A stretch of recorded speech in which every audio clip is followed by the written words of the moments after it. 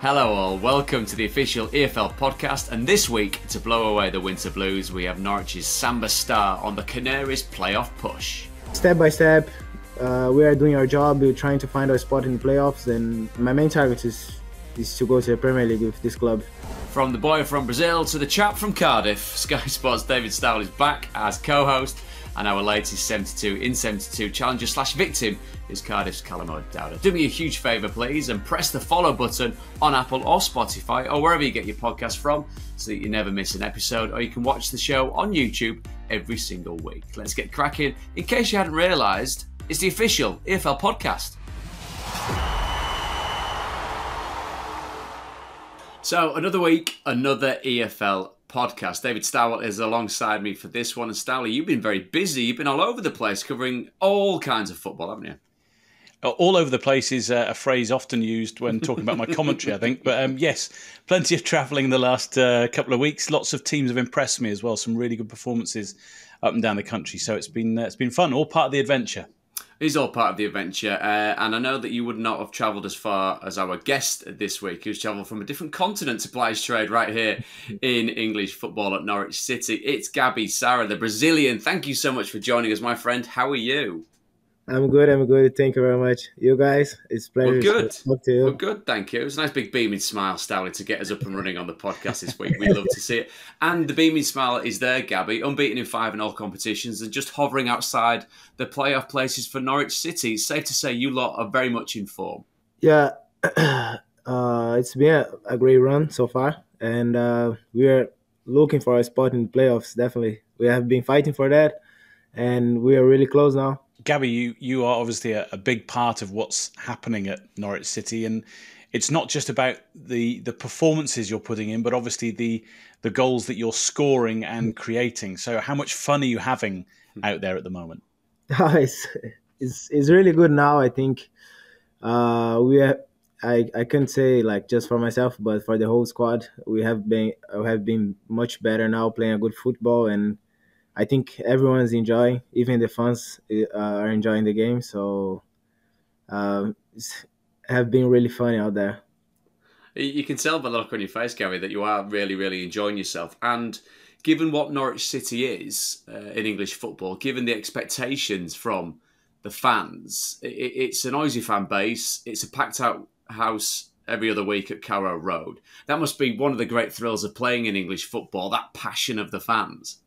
Definitely. Every home game is a crazy atmosphere, you know, and you can see how we play at home games it feels like different because I feel like we have one more player in the game. Mm-hmm. You can see the fans like so excited to see us play, and when we score, the noise and everything is amazing. Gary, when you play, you obviously, as we say, you play with a smile on your face. You've got that sort of infectious smile, if you like, we say in this country. Have you always been that sort of positive when you've played football and in life as well? Yeah, I think so, yeah. I think I got this from my dad. He used to say to me, when you do something with passion, you know, like when you do something that you really love, you will be happy doing that, you know. So in life, if you love life and if you love play football, you definitely will be happy doing this. So I think I always try to do like this, you know. Makes sense to me. It makes perfect sense the way you're describing it. I mean, not all of us could do the things that you can do, Gabby, with a football. That's probably why you find it so much fun. But given, as I said at the top, football life and the life of a footballer is wonderful fun. It's a wonderful profession. Just give us a sense of what it's like geographically, though, because it's safe to say, I mean, you are a long, long way from home, aren't you? How have you found that? How have you found England? How have you found English football? It's quite good, to be fair. The beginning was a little bit tough because of the language and everything, and a new country and the weather. But I'd have started with the weather. The weather's the hardest thing to get. Yeah, definitely, it's the hardest thing. But to be fair, it's quite good. The football here is more physical and tactical, so it's a little bit different than Brazil. But I feel like I'll settle now, so I can enjoy myself here. The fans, they they adopted me here like so well, like if I was born here, So I think a few things was easier to me, and I'm happy to that I can enjoy football here. It's amazing to play football in England. The pitches are so good, the atmosphere are amazing. Uh, well, as I said, the weather is not that perfect, but I think the best football in the world is in England now. So I'm really happy to be here. It's funny when you move. I mean, I've lived abroad, and I know that it's so important when you move abroad to a different country that people are there who you can enjoy spending time with. So you've been here now for 18 months or so. Who sort of helped you settle in? Who were the people at the club who really kind of welcomed you in and got you into the fold? Everyone in the club has helped me a lot. To be fair, since I came, the club got a translator in the 2 first weeks. The guys from staff, the players as well. Everyone is such a nice club. The club like treats me like a family. So every time I need something, I could call anytime. Probably I was a little bit annoyed with some guys in the club in the beginning because I needed to a lot of things. It's totally different for me, but um, I'm really glad for these guys. They helped me a lot, and definitely if I'm doing well in playing football or anything, it's because of them. They really helped me. The thing that fascinates me, Gabby, about footballers that travel and go out of the way to kind of broaden their horizons in all senses of that description is language is so key, isn't it? And it's not necessarily just about finding your way and being able to ask for the right things. It's about being part of a group, isn't it? And being in a dressing room. So the Sao Paulo dressing room would have been very easy for you to kind of immerse yourself in. Whereas in England, there's different nationalities, there's different dialects, different languages, different ways of saying things as well. And the key part about feeling part of a group is that sense of belonging. And from the sounds of it, the way you talk, the way you deliver what you say, you've picked that out. I mean, this sounds a little bit condescending, and I really do apologise for that. But these are the key things that really helps you settle into a dressing room. Banter is a word that's thrown around in England, isn't it? About being able to mickey take and have a joke with your teammates. But you seem to have absolutely settled in and picked it up pretty easily. Has it been as easy as I've just made it sound, or has it been quite tough? Yeah, I agree with you. To be fair, the language is the key thing because I don't think you are able to make like good friends if you don't talk with them and to have a nice conversation, make jokes and everything. And to be fair, for me, it was really hard. I really struggled in the beginning, and sometimes I really struggle. But it's getting easier every day, and I can have this conversation with you. I can have a conversation in the club. I can I don't know. I can go to watch a movie. It's make easier. Yeah. But in the beginning, it was really hard. I had luck. My fiance, she could speak in English like when we came. So, but it was a little bit annoying, because if you go to a shopping and I would try to buy some clothes, it was like I asked my fiance to, say this to me, buy this to me. So I was feeling like I'm not here with my fiance, I'm here with my mom. Oh, mom, please get this thing for me. But now I can do these things by myself, and I'm really glad for that, because in the beginning I was really annoyed. But So you're dressing yourself now, just to confirm. You yeah, wherever you bought yourself. definitely. Now I can choose my own clothes. But it's definitely the language is the key thing, definitely. And you are the first Brazilian to play for Norwich City, aren't you? When Norwich City came calling, if you like, what sort of excited you most about the move to England, to a new challenge, to a new place? What sort of got you really going about it? I think the most exciting thing was to play in England the first time, because it was always been my dream to play in England. And I remember I had a conversation with Mariella, the scout, and she told me like the story about Norwich and behind the Canaries and everything, and the colors and everything, and I felt like really attracted to me. Like I felt Maybe it's first step to go to play for my national team. I don't know. It's something really close. Yeah. And when she told me about the city and the club, and I really feel interested. And when they came with the offer, I said yes, like first time, because for me, it's, to be fair, the greatest opportunity of my life so far. So I'm really happy to be here. You get that sense of excitement as well, and given why you've come over here to further your career, to improve yourself, when you talk about playing for the national team, and us on this side of the globe have always looked over at Brazilian football with real respect and envy and a real passion to see. I presume conversely, that side of the world looks at the Premier League, how big the Premier League is, what the Premier League's about. So it's that first step with Norwich in the Championship, but then it's that collective step with Norwich of getting promoted. And given where you are, just outside the playoff places, those final spots in the top six, are they the aim for yourself and Norwich City? Yeah, definitely. It's the main target. Has been since I came. To be fair, because I think the last 4 or 5 years they won 2 titles of championship, and they went to the Premier League, and unfortunately they come down. And for me, when I came, I really thought about that. Like, we have to go to the Premier League. Is the main target.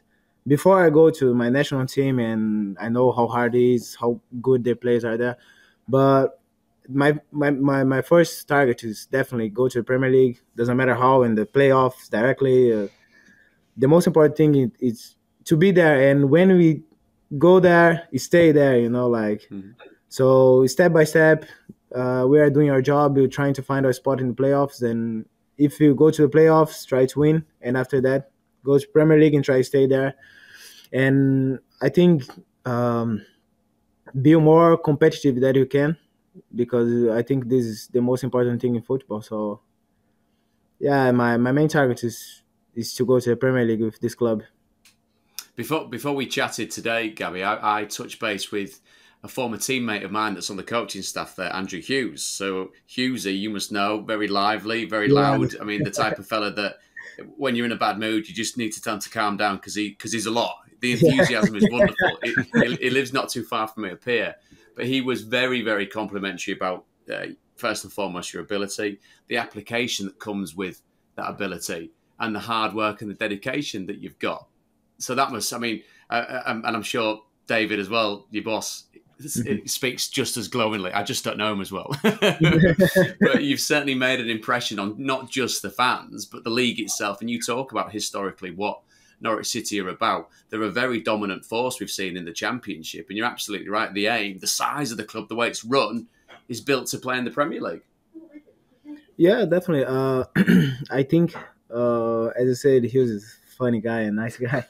And I think I always been demanding for myself a lot since I came to Brazil, even when I was playing for Brazil. But in here, when I came, I felt like they were expecting so much things from me and from these guys, our club, because if you see, like, the fans, they have so much fun in the last few years, like winning titles and being in the Premier League, seeing like big players playing here, and now we are in the Championship, and you feel like the fans are excited again to go there again, to play in the Premier League. Feels like, and since I'm here, and I remember when my dad came, and he came for a few games, and he said, like, doesn't matter the weather. Is like, I think one game last season so far, he came to watch, and it was like 0 degrees, and it's a lot for us. For Brazilian people, it's a lot. And he said, like, there was like no empty spaces in the stadium. No. Everyone's there, like, supporting. And my dad said, like, it's unbelievable. Like, if I'm in Brazil, if I'm home, and this weather, I love football, but I'm not here. I can watch from my TV, And he said, like, the fans, they're really excited for football, and they really support the team. So that's marked me, like, I thought, like, they're really expecting from us something big, like something that this team really deserves, that go to playoffs or go to the Premier League and being the high spot, being like the best version of this team can be, So that's why I think every day in training and the games, we are thinking about the money from ourselves and try to be the best we can do.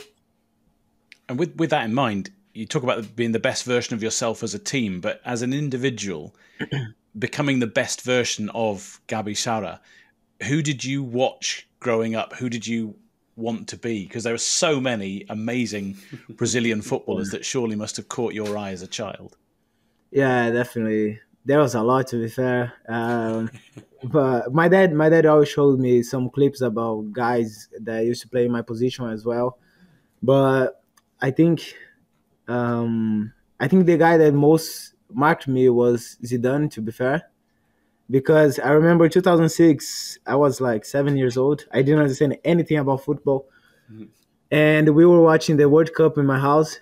And France plays against Brazil, and that time we had Ronaldinho, Kaká, Ronaldo, Adriano. We had like an unbelievable team, you know. So for me, it was like we are gonna win this World Cup, you know. Like we know the other teams, they are amazing.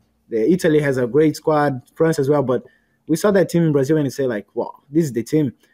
And Zidane basically won that game alone. So I was like, who is this guy? It's unbelievable, you know, because I didn't know who he was. So when I watch him play, I definitely say to myself like, I have no idea what football is, but what this guy is playing is definitely football, you know. And I think I never thought I'd be like someone, but I think this guy, he definitely showed me like what's football, definitely. So after that, I started searching a lot of games on internet, and I in the past few years I've been watching him play like old games. I can find something in internet, so I keep watching him play. And for me, this was like the best. To be fair, the best. Like he was incredible. It's definitely hard to disagree with that because prime Zinedine Zidane was a very, very, very special footballer. Yeah. Let's just round it off, Gabby, because obviously we've talked about everything on the pitch. We've talked about you adapting to life in England and the potential of a real solid playoff run for Norwich City. But of course, at home, the greatest gift is coming very, very shortly. Your fiancée is pregnant. You are not too far away from becoming a dad. Any trepidation about it? Any worries? Any concerns? I mean, you strike me as a man that hits everything that comes his way in life with just a huge smile on his face, and it is a wonderful thing, mate. Congratulations. Thank you very much. Yeah, I'm so excited for that. To be fair, uh, I don't know. To be fair, if I there's no worries. It's just like I'm always away, you know. So I'm always traveling or I'm always training, and when I go home, I have to give some attention to my fiance. I have to give some attention to my dogs. I have 3 dogs. And you take them for a walk on the beach, don't you, the dogs? Yeah, I take them to the beach. I take them to swimming, to the parks here in Norwich. So I take them everywhere, and I think like with the baby, it's gonna be one more attention to give, you know. So, but it's gonna be it's a good thing, you know. It's a good thing. I'm really excited for that. To be fair, the thing you've got to be very mindful of, given what we spoke about earlier in the conversation, is your wife buying outfits for both you and the baby. But it's a girl, isn't it? So you won't have to wear matching outfits. Yeah, to be fair, when you go to the stores now, I have to ask them to buy like for the baby, for me. Well, Gary, congratulations, mate. We're going to let you go. I mean, thank you so much for giving Thank you very much, your guys. time. It's been such a lovely chat. And as I said, if you're watching this on YouTube, we've just smiled all the way through because that's the aura that Gabi SARA gives off. It's a wonderful, wonderful thing. Right, we're going to take a little break now on the official EFL podcast. Gabi SARA is going to go off and be magnificent as he normally is. David Starr is going to go and put his feet up and have a cup of tea. And we're going to listen to the 72 in 72 from Cardiff City's Callum O'Dowda. Hi, I'm Callum O'Dowda and this is the 72 in 72. Cardiff City, Swansea City, Newport, Cheltenham, Bristol City, Bristol Rovers, Plymouth Argyle, Exeter, Cheltenham, Oxford United, Ipswich, Norwich, Charlton, Port Vale, Barrow, Wrexham, QPR, Hull City, Leeds, Lincoln, Doncaster,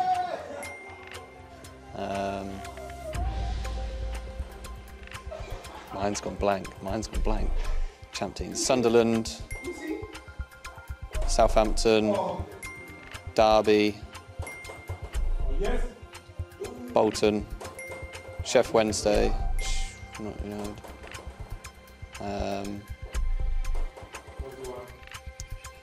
Shrewsbury Town,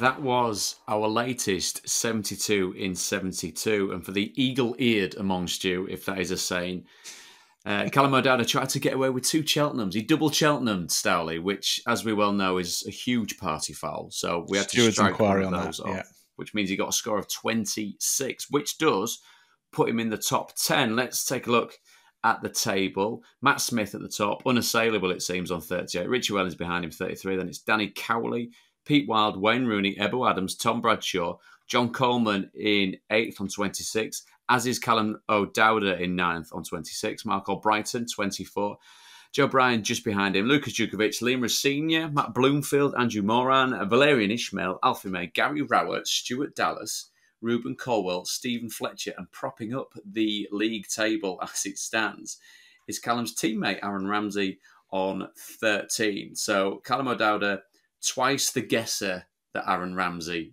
is. That's that up to date. Let's get cracking with our EFL chat. And we're going to start in a division, David Stowell, which has been described thus. I love the Championship. I watched Leeds versus Leicester last week. Wow. The football intensity in the Championship is absolutely insane. So West Brom, they were a real football playing team. Ipswich as well. The league is incredibly difficult. Not my words, the words of Carabao Cup winning manager Jurgen Klopp. There you go. There you go. And he knows his. Thanks for joining us this week on the podcast. We're done. Yeah, he knows his football, doesn't he? So he certainly does know his football. And he talks about that Leeds versus Leicester game, which for 75 minutes, if you're a Leeds fan, you're thinking, right, is it time to wave goodbye to Leicester City? Is that then the title taken?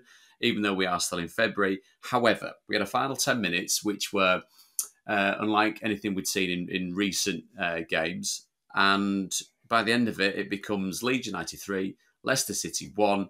Leeds fans singing the longest version of the Kaiser Chiefs, I Predict to Right, I've ever heard, but was a beautiful thing to see in the flesh. There were limbs all over the place, and Leicester probably heading home, scratching their heads, wondering how on earth did that all happen? Can you make any sense of it, please?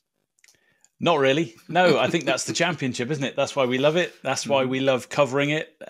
You kind of look at games like this. I know we talk a lot in football. Well, people talk in cliches a lot and say this is a 6-pointer, this is a 6-point. That was a game which literally, as you say, could have been title over. Which doesn't just mean the title is gone potentially, but one of those 2 automatic spots is gone. Isn't it? You think about these teams; they're all fighting to get to the Premier League. They'd love to win the title, but the title isn't necessarily the thing that's foremost in their mind. It's about being in those top 2 spots, isn't it? Ideally, winning the playoffs would be great, but you kind of don't want the stress of that. So if Leicester were to win that game, then you start looking at it and thinking, well, they're going to get one of those 2 spots. Quite possibly the title, and that's that. 3 goals in 10 minutes and everything changes. And the lead now down to 6 points. Not only are Leicester catchable points-wise now, the goal difference is so close. Only 4 goals difference between Leeds and Leicester in a goal difference sense. And of course, there's the mentality side of it, isn't there? Momentum and all of that.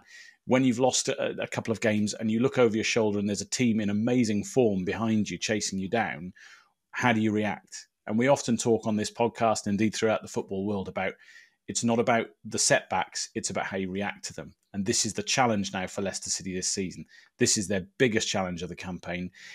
And I must say, plaudits to Leeds, to Ipswich, to Southampton, because everyone has raved about Leicester City this season, and rightly so. It's all been about, will they catch Reading's record points total? Can they go through the season unbeaten? Can they do this? All these questions. But those teams are right there with them. And so we must give them great credit for that, particularly Leeds, who lost to Preston on Boxing Day, then lost at West Brom on December the 29th. You probably thought, have they got the mentality for this? Have they got the ability to win? Their response, 9 straight league wins. They've scored 22 goals and only conceded 2. So staggering stuff. We have a title race on our hands. We have a really good promotion race on our hands.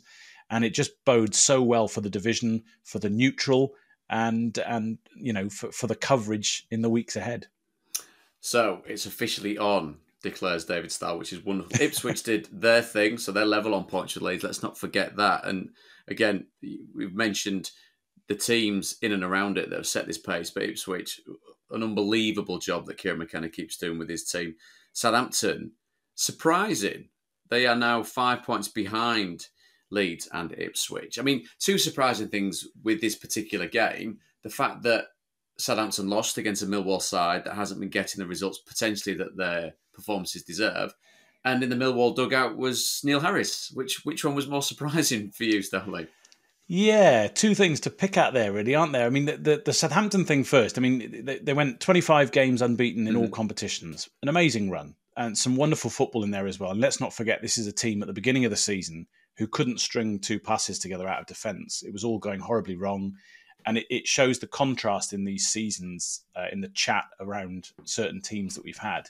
You know, a few games into his reign, there are Southampton fans saying, get Russell Martin out of the club. Now there are people saying, or at least before this run of defeats, there were people saying they could win the title, they could get into the top 2. It's obviously gone wrong the last few games, 3 defeats in 4, but Russell has shown his ability to manage the squad, to put across a whole new different brand of football, if you like, to them. And I'm not concerned about them in the sense of them picking the form back up, but it is worth noting March the 15th, they have Leicester City away. So we're talking 2 weeks' time. That's going to be an interesting one. They've also got to go to Ipswich on the horizon as well, and they end the season at Leeds. So, there are issues to tackle for Southampton ahead, but you'd imagine because of the run they've been on, they can mentally get back into the right space to get on the treadmill again. The Millwall appointment of Neil Harris was interesting because they do say never go back. An exception to the rule, of course, is Darren Ferguson, who's Peterborough side are playing some great football at the moment. Continually keeps going back. Yes. I must admit, it was strange because he'd only been manager of Cambridge for 77 days. And we know Neil from our work in the EFL circle. And I think it's fair to say he's had high points in his managerial career, but he's also had some challenges. So to see him jump straight back into Millwall was perhaps something that didn't go down with all Millwall fans, when maybe it was a move designed to cheer up the place after a real struggle this season. But you can't argue with the way that first game has gone. The challenge now is to keep that going. And obviously it's been a really difficult season for them. They sit 1 point above that dreaded line, and they need to get their act together because there are teams at the bottom who are getting their act together. So that win was oh so vital, really. Otherwise, they would have been in a real spot of bother. We're going to come on to those in just a second. Of course, I mean, we're talking about a Leicester side that bounced back in the FA Cup. We've got Leeds and Southampton both in the FA Cup as of time of recording, games later on tonight, so they could be very, very busy indeed. Great win for Western. Okay, great Western Supermesh. We're talking about a great win for Preston against Coventry on Friday night. They're now level on points with Norwich City just outside the playoffs. Gabriel SARA once again, you wonderful, wonderful human being. They're just wonderful, just joyful to chat to him, wasn't it? And it goes back to what, and I kind of said it tongue in cheek, but I absolutely meant it. If you could play football like he could, you would be absolutely beaming from ear to ear. When you play football like I did, it was grit your teeth and get on with it, mate, as you could well attest to, Stelly. Let's talk about those teams down at the bottom, because for the first time since September, the bottom 3 is a different makeup. We've got a QPR side that have climbed out. We've got a Stoke City side that have dropped in. The change made, obviously, for the Potters with Steven Schumacher to facilitate, potentially, you would assume, looking upwards when he came in. Now, I mean, is there a real danger that they could be in severe trouble come the end of the season? Yeah, there is. And we often look at momentum, don't we, at a time like this in the season? And it's 7 defeats in 9 in all competitions for Stoke now, just 3 wins in 21. And that's frightening form when you're on the slide like that, and sides beneath you are waking up. I think he's won 3 of 13, Steven Schumacher, in charge. And it was a move that I wanted to succeed because I like Steven. He's a good guy. He was a terrific manager at Plymouth Argyle, which was a difficult job because he'd taken over from not quite his boss. That's not quite the right way of looking at it. But when Ryan Lowe left and Steven took over, he could have easily gone with him and been the number 2 to Ryan. But he decided, no, this is my moment to step in. And it could have gone horribly wrong. And a successful team could have then crumbled if he hadn't known what he was doing. But he stuck to his guns and he did really well with them. I saw this as an opportunity to move onwards and potentially move upwards. Of course, the irony is that Plymouth Argyle are now 5 points clear of Stoke City, so there's a footballing irony in there. But yeah, concerning for Stoke City. The interesting thing is the recent wins they had against Queen's Park Rangers and Rotherham are sort of keeping them in touch now. Which are important, obviously. They've still got to play Huddersfield at home and Sheffield Wednesday away, and those 2 games could be massive to the team's concern. Given as well, new manager at one, and one that seems to be getting a tune out of Wednesday as well, doesn't he, Danny Rowell? Yeah. And their next 5 games, Stoke, Borough at home, Leeds and Preston away, Norwich at home, Hull away. Now, based on the form table at the moment, that's a tough next 5. Middlesbrough at home, arguably, on paper, and this is obviously not the way football is played, but arguably the easiest of those games. The other ones are really tough. Queen's Park Rangers are covered in the freezing cold at Preston, first day of December. I said that. It was how the game went on, I'll never know. But it did, and they won Queen's Park Rangers. And I said something along the lines of, in commentary at the end, something could be happening here under Marty Cifuentes, and this could be the start of something for Queen's Park Rangers. And they won the next game, and they didn't win for 5.5 weeks. That shows how much I know. But now it's one defeat. Definition of something starting. Well, over a broader stretch of time. Stick with me, guys. So it's 1 defeat and 7 for them now, 4 wins, and they're out of the bottom 3 for the first time since September. So a delayed reaction to what I said, perhaps, but essentially there's positivity there, and it's only goal difference keeping them out of the bottom 3, albeit. But they're starting to move. They're starting to feel a bit more confident about it. Yeah. Well, just as good as that race for promotion could be with the automatic spots, that battle down at the bottom. I mean, obviously Rotherham, it looks extremely tough for them, but Sheffield Wednesday, Stoke, QPR, Millwall, Huddersfield. I mean, you could go as far up to Blackburn in 16 on 39 points. Plymouth just a point above them in 15th. On 40. Let's get. I spoke to a Cardiff City fan yesterday, incidentally, and they're still scared.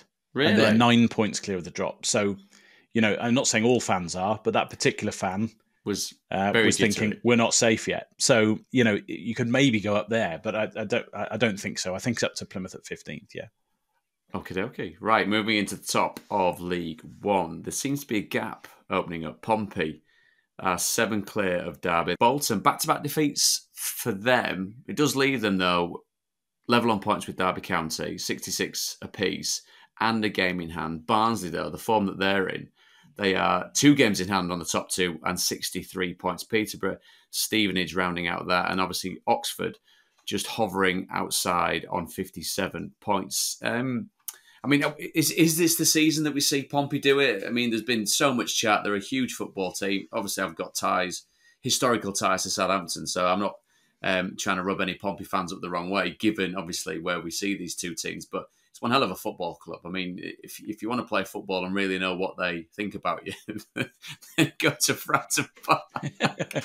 Because they're not backwards in coming forwards, but it makes it such a wonderful place to play football. And they deserve, don't they, to get back a foot back towards potentially where they believe they belong in the Premier League. Well, so many false dawns there, and I did a game earlier on the season down at Fratton Park. It's a wonderful atmosphere when you're down there, and I think they'll do it. I think they'll get up this season, and it will be very well earned if they do, because of all the injury issues that they've had down there. Some horrible injuries, some bizarre injuries, but it's taken a lot of bodies away from their promotion push. But they're still up there. They're 7 points clear, and you mentioned the games in hand for others. At this stage of the season, and we go into cliches again, but you'd rather have the points than the games, probably, when you look at the state of pitches at this time, even though they're much better nowadays than back in the day. But you're still, looking at the points total and clinging on to what you've got. And other teams are fluffing their lines at the moment. We look at last night, Bolton, Derby, Blackpool, all lost. 13,000 watched Bolton lose at Wigan for example, a great occasion there by all accounts, and Wigan turned up and did the business. Portsmouth had a wobble around Christmas time, didn't they? They only won 1 of 6, but they've won 6 of 8 since. So it's that sort of the way of getting out of trouble, turning on the style. And I think John Mousinho, we spoke to him early on in the season on the pod, didn't we?